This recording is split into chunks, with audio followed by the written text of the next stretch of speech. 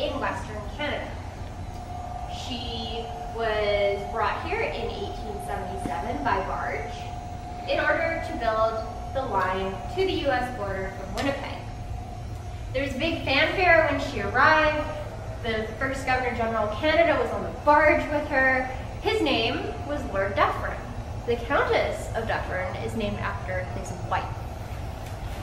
So, some interesting facts.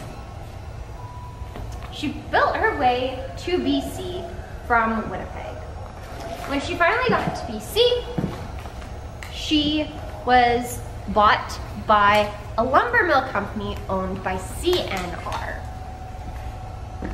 The Countess of Dufferin was originally a CPR steam locomotive.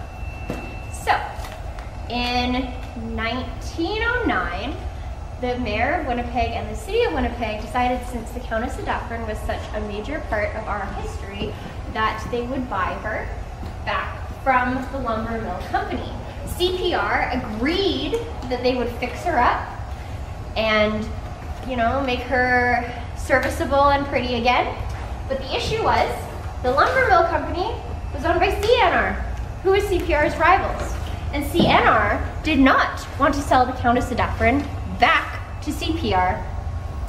To this end, the mayor of Winnipeg, Mr. Waugh, was sent to BC to negotiate with CNR, who agreed to sell the Countess of Dufferin to the city of Winnipeg.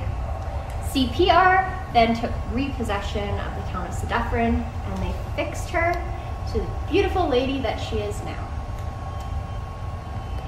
So, hello. So I believe that my learning style is more like linguistic learning style. So I listen and read to learn about things. I learned about the Countess of Dufferin because I work at the Winnipeg Railway Museum, and I had to study the different trains that we have, and I listened to my coworkers talk about them.